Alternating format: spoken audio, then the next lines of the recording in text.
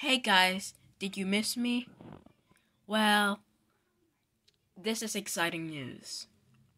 I think this is a possible chance that my show can come back.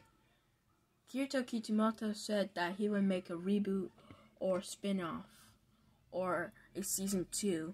He told himself there would be a slight chance he would make season 2. Yeah, but the reason why he didn't make season 2 was because there was reasons. Number 1. It's not like I don't want to make it, but yeah, like season 2 is gonna be a lot harder than season 1. Yeah. Reason number 2. I mean, it's not possible. Like, season 2 will be stop motion, and I don't know how much characters I can do with stop motion. So yeah, that's it. 3. Okay, so in season 2, there's a new villain, and yeah, you know, like from part 1 of the Miles from Tomorrowland Connect and Protect movie, yeah. So that's what's gonna be the villain, but he has no backstory monologue since I'm too lazy to storytell. Number 4. I ain't a kid no more.